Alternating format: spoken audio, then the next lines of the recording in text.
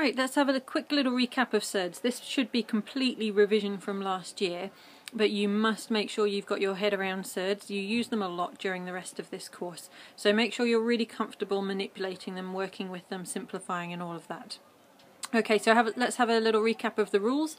So first of all, if you've got the square root of a times b, that's the same as if you separate them and do the square root of a times the square root of b. The same for division. And we use Surds to keep our working and answers more accurate. Okay, let's have a look at some examples. So, the square root of 32 times the square root of 8. That's the same as if we do the square root of 32 times 8, which is the square root of 256, and that is 16.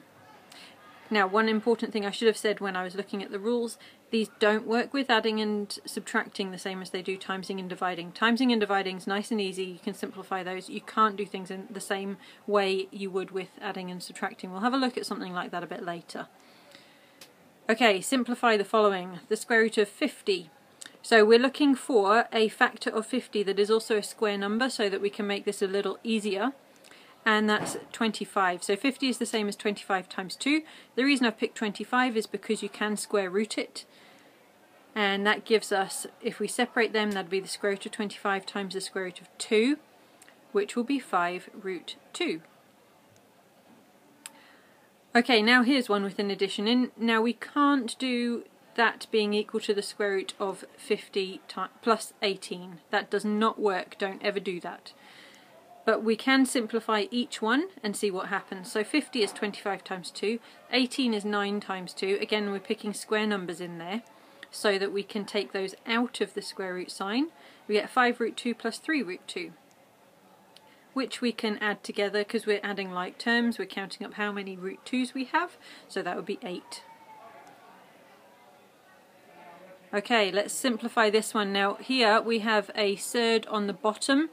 If we're asked to simplify that, it means get rid of the surd on the bottom. Or in other words, rationalize the denominator. We do that by multiplying through by root 2 over root 2. That's just the same as 1. So we're just going to follow that through now. Root 2 times root 2 is 2. And then simplify that. We get 2 root 2. No surds on the bottom. Okay, next one is to simplify this one. Now we don't have to multiply by the whole of that 2 root 3 on the bottom. We can just multiply by the root 3 because that's the only part we need to get rid of. Okay, so multiplying that through on the top we get 3 root 6, combining that root 2 and the root 3 into a root 6. And on the bottom, root 3 times root 3 is 3, times it by the 2 is 6. Simplify that and we end up with root 6 over 2. Okay, next one. We have this. We've got to rationalize that denominator. Remember, we do it by multiplying through by the opposite of it. So instead of 1 minus root 2, we do 1 plus root 2. That means that when we times it out, we've got a difference of squares happening and we'll eliminate the root 2's on the bottom. So timesing through the top, we get 2 root 3 and 2 root 6. And on the bottom, we will be multiplying those two together.